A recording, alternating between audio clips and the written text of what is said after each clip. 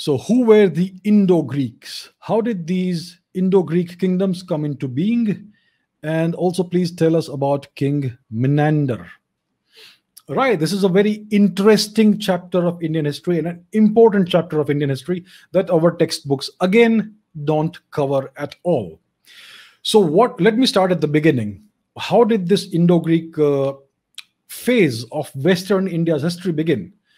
So around the 3rd or so century BCE, we had this attempted feeble invasion by Alexander, which was repulsed very easily, and it ended up causing Alexander's eventual death when he retreated to Babylon.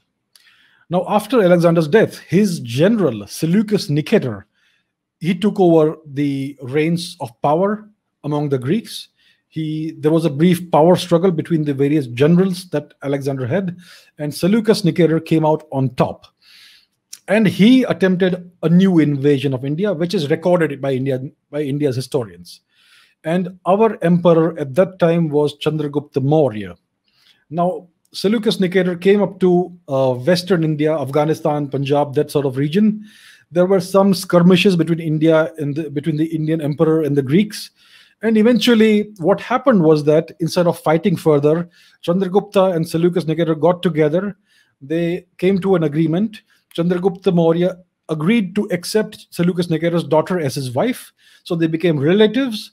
Chandragupta became the son-in-law of Seleucus Nicator, and India and the Greeks became allies, military allies.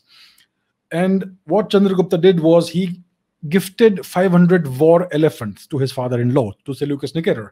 And Seleucus Nicator used that to forge a great empire in Western Asia, which is west of the boundary of India. So Iran and other regions of Central Asia, etc. So this was the Seleucid Empire. And after the slow disintegration of this empire, small kings and satraps of this empire started forming small kingdoms in Western India, in the region of Afghanistan and Punjab and Sindh. So this was the beginning of the Indo-Greek kingdoms. And the Indo-Greek phase of history, it lasted about 200 years, from the 2nd century BCE to the very beginning of the 1st century CE, thereabouts. Okay, that's the rough period of history. You don't have to memorize dates in history. It's enough to know the approximate time periods, because that's what helps you understand the cause and effect chain of history.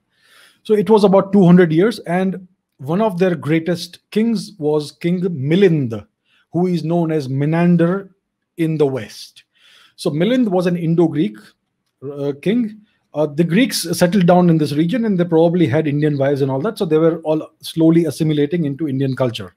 Now, Milinda was very well versed in Indian history, Indian culture and philosophy. He was well versed in the Vedas, in Mimamsa and Sankhya and yoga and these philosophies, etc. And he had a debate with a famous Buddhist monk whose name I cannot recollect right now. Please go ahead and look it up yourself. It's very easy to find. So he had a debate with a famous Buddhist guru, and he ended up being impressed by the answers that this Buddhist guru gave him, and he ended up adopting Bauddha Dharma, so the philosophy and the teachings of the Buddha, which is another form of Hinduism. Remember that.